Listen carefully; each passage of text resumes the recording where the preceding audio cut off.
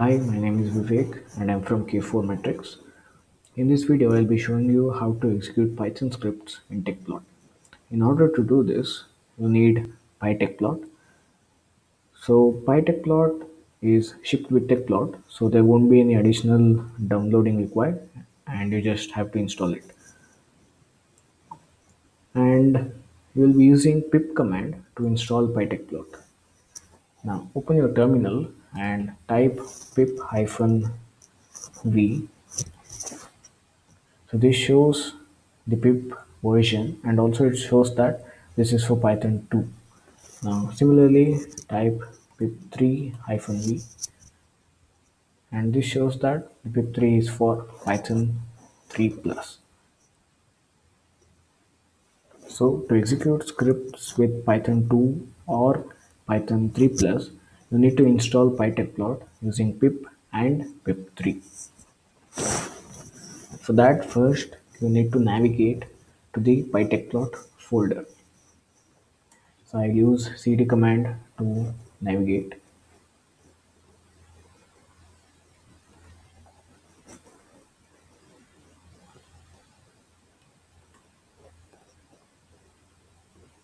So once you're in the PyTecplot folder, type pip install dot.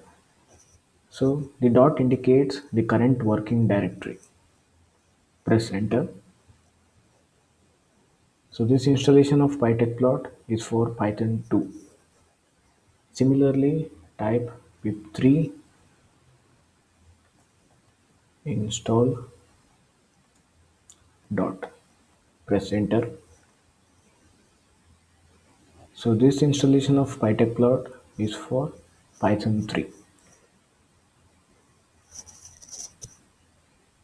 So, and there are a lot of examples in the PyTecplot folder itself. So we'll execute one of the script and see how it works. So before doing that, open Tecplot, go to scripting, PyTecplot connections, and select accept connections. Close this. Now here in the PyTecplot folder, there's a folder called examples. So I'll navigate to it. So these are the examples provided by Tecplot. So I'll just execute one example. So you type Python, then the script name, then -c, and then press enter.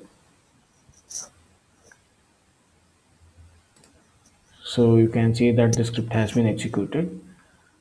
Now I'll go to a new layout.